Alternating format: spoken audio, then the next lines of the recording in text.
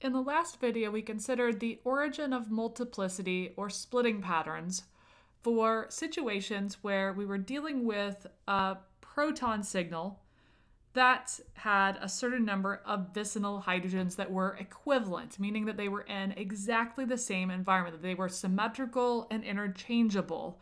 So one example of that could be this situation on the left, where if we are measuring the chemical shift of this particular proton and multiplicity, we could apply the n+1 rule, keeping in mind that there are two vicinal hydrogens here that are equivalent, and applying that number of 2 as n plus 1, 2 plus 1 equals 3, we would expect this signal in red to show up as a triplet in our NMR spectrum. But the key assumption of this is that those two vicinal hydrogens are in exactly the same environment. They're totally symmetrical, totally interchangeable, and that will generally only be the case if these are the only hydrogens that are vicinal to the one in red, that there aren't any vicinal hydrogens up here or down here in those R groups.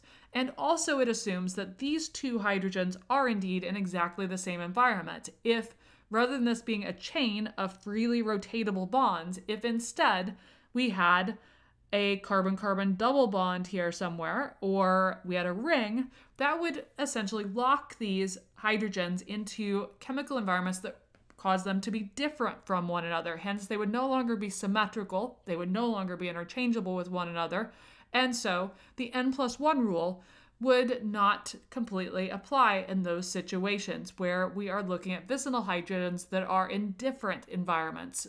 When we have vicinal hydrogens that are in different environments, what we are going to see is more complex splitting patterns, and that's what we're going to get into in this video. So one example of that would be this scenario on the right-hand side of the slide here, where if we are looking at the chemical shift and multiplicity of this hydrogen in red here, the multiplicity is going to be impacted by the vicinal hydrogen over here on the left in blue, and also the vicinal hydrogen on the right in blue. And we are going to assume that these R groups are all different, they are non-identical, placing therefore the hydrogen here in blue versus the other one in very different chemical environments, and hence experiencing different magnetic fields. And as a result, those blue hydrogens are not going to cause a predictable n+1 application of the splitting pattern because of the fact that the chemical environments of these two hydrogen atoms are different. They are not symmetrical, they are not interchangeable hydrogens. And so we're going to get a more complex splitting pattern occurring here. So how can we predict what's going to happen in that splitting pattern? So we can evaluate what's going to happen here by thinking about the impact of each of those two vicinal hydrogens that are in very different environments. So let's draw a schematic of this, which we could refer to as a splitting tree.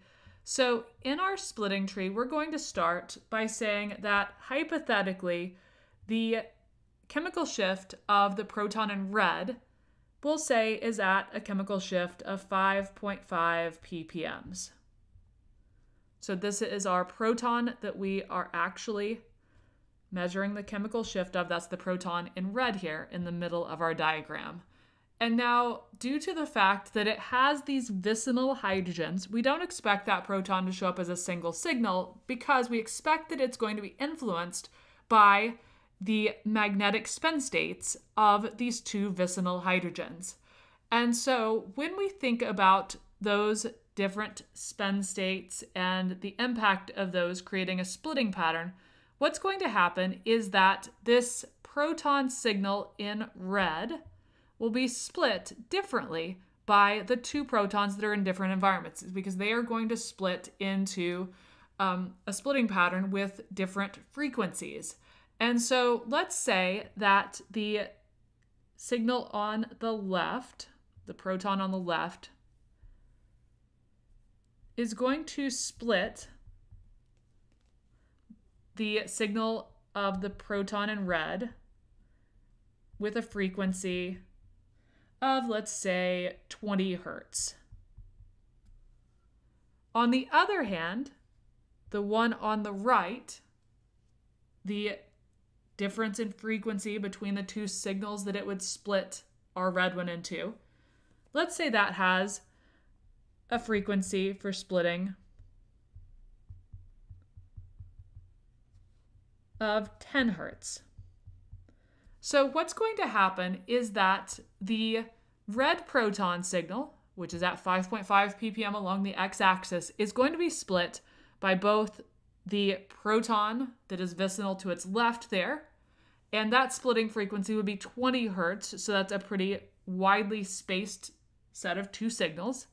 And on the other hand, looking at the signal over here, it would be split by a frequency of 10 hertz. And so what happens is that the signal of the proton of interest, that red signal, is initially split into a doublet by the hydrogen that is at the left here, the vicinal hydrogen at the left. And the distance between those two signals of that doublet would be 20 hertz, because we said that that is what the splitting frequency is for this vicinal proton on the left. On the other hand, the one on the right splits with a frequency of 10 hertz. So what happens is, once that signal is split by the higher frequency, giving this doublet, it is additionally split again by this lower frequency signal at 10 hertz. And so that's going to split this set of two signals that we have here and here, separated by 20 hertz, into an additional two signals here and here, or here and here, and those are going to be spaced from one another by 10 hertz, which was the frequency that we were observing for the second splitting pattern there, the second splitting frequency. And so ultimately what you end up with in the NMR spectrum is you end up with a total of 4 signals: 1, 2, 3, and 4. And we refer to this as a so-called doublet of doublets. It is illustrating to us that the proton in red is being split by two different protons that are non-equivalent. And that happens in sequence in this splitting tree, where the proton in red is split into these two signals of 20 hertz. This part at the top here would be as if the proton in red just had one vicinal hydrogen that was being split into this doublet here. But due to the fact that there's this other vicinal hydrogen that is non-equivalent to the first blue vicinal hydrogen, that initial 20 hertz doublet signal gets split into doublets again, because each of those two signals are getting split by the second proton that is coupled here. So to here and to here, giving us this so-called doublet of doublets. And that's a common phenomenon we'll see when we have multiple vicinal hydrogens in different environments. If we have a situation where we have vicinal environments in several different environments, this could be up to 6 or more different environments, depending upon how many vicinal hydrogens there are in their different environments. We could possibly have very complex so-called multiplets, where we just have a cluster of peaks that are all kind of running together, indicating that we have a very, very complex splitting pattern, because we have taken a variety of different splitting frequencies and we've merged them all together into a tree that becomes something that is not so nice and clean like this tree, but instead a tree that has a bunch of different branches representing a bunch of different splitting frequencies, creating a really complex cluster of signal. So this is going to happen anytime that you have vicinal hydrogens that are in different environments. The only time that the n+1 rule is going to give a perfect multiplet of a doublet, a triplet, a quartet, etc., is when the signal that you are observing is split by protons that are in exactly the same chemical environments, meaning that they will have exactly the same splitting frequencies and give a very nice clean multiplet. Otherwise, in this common scenario that we're seeing here on the screen now, for situations where you have complex molecules with multiple vicinal hydrogens in a variety of different environments, giving a variety of different splitting signals, frequencies, what we're going to see is complex splitting patterns occur. So let's now do an example problem of applying this type of information. So in this problem, what we're going to do is draw a splitting tree to show the expected splitting pattern for the hydrogen that we have circled based on the coupling frequencies that are listed. So what we're saying here is that we anticipate that this proton circled in red here that shows up at 5.7 ppms on the x-axis is coupled with the protons here with the coupling constant of 6 Hertz and coupled with this proton over here with a coupling constant of 15 Hertz. That's the frequency at which we expect the splitting to occur. That's the width of the split, the width of that doublet, triplet, quartet, whatever pattern that we're seeing. So we can start our splitting tree here at the top, expecting that we have a delta value of 5.7. That is where our proton chemical shift is going to show up along our x-axis if we are looking at the proton in red here. Now, that proton in red is going to be split by protons in 2 different environments. So as vicinal protons here at the CH3 group and a vicinal proton over here. And so what's going to happen is initially that signal for the proton at 5.7 is going to be split into a doublet because of the fact that we have this proton over here that's giving a large frequency, 15 versus 6, and this is one proton, so it's anticipated to split the signal into a doublet. And so that doublet would be spaced at 15 Hertz along the x-axis of our spectrum. Then, from there, now that we have taken care of that 15 Hertz splitting right here, then we look at the other, which is our methyl group over here, which gives a splitting of 6 Hertz.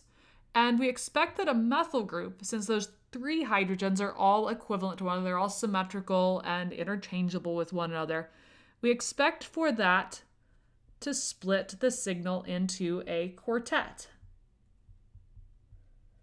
Because applying the n+1 rule to a methyl group, n equals 3 plus 1 gives 4, meaning a quartet. And so each of those signals of our initial doublet that we created by splitting the signal into 2 with a frequency of 15 Hertz here, now is going to be split further, each of those into a quartet. And so what I can show is that we come on down and we split into a quartet, and the frequency of each of those signals in the quartet needs to be about 6 Hertz.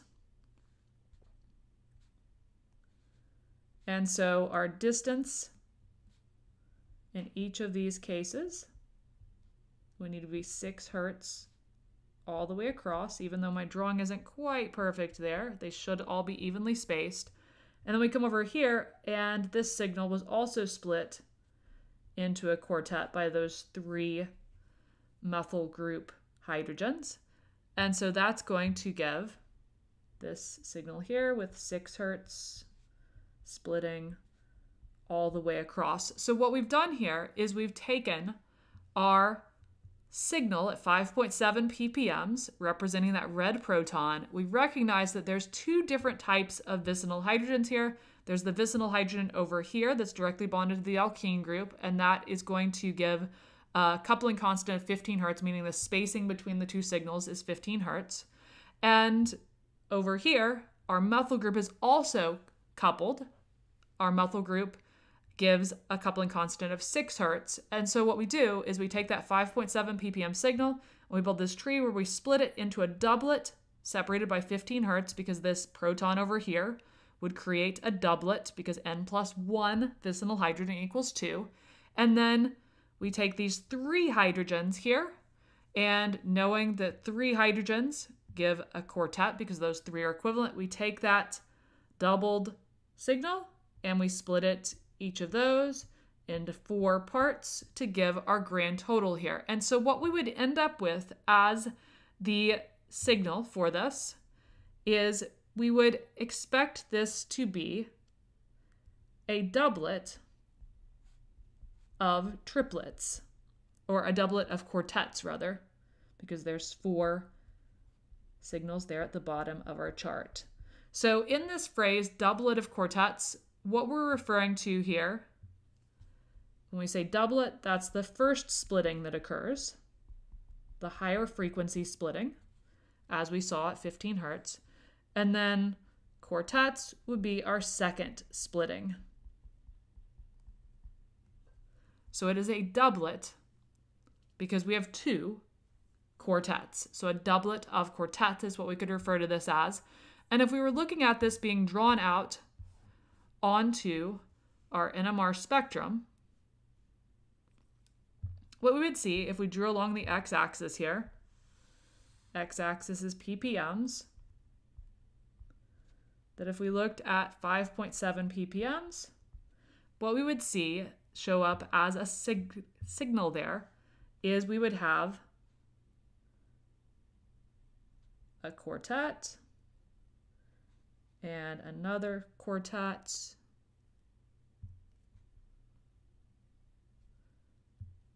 that are there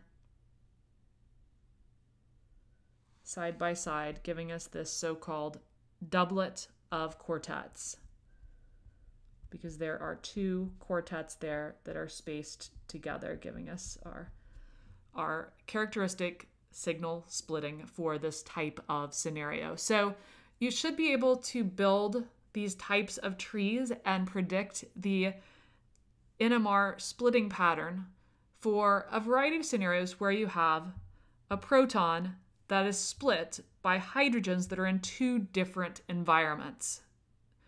If we had a situation where we had vicinal hydrogens in 3 different environments, then we get into much more complex splitting patterns that are kind of beyond the scope of this class, because you would end up having not just 2 generations of your tree here, but you actually have a 3rd generation of the tree going on, or maybe even more depending upon the complexity of the molecule, to make very, very complex splitting patterns. So we will limit our consideration of this to these types of splitting patterns where you have protons that are causing the splitting in 2 different environments at 2 different splitting frequencies to give these complex splitting patterns. You should be comfortable with taking molecules such as the one we did in this example and writing out these splitting pattern trees or predicting the overall multiplicity of those types of signals. And this will be very useful as well when we are evaluating the structures of unknowns and determining the structures of unknowns based on the NMR data that we have.